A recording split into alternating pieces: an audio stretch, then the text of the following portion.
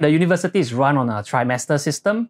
For a typical 3-year undergraduate program that runs on a semester system, it's usually broken down into 2 semesters which are about 6 months long, while a trimester is broken down into 3 terms, each lasting 4 months. As you can see from the image, since you do 4 subjects per trimester and there are 3 trimesters a year, you do 12 subjects every year, allowing you to complete the 24 subjects in 2 years. Whereas in the semester system, you still do 4 subjects per semester, but only have 2 semesters a year, for a total of 8 subjects each year.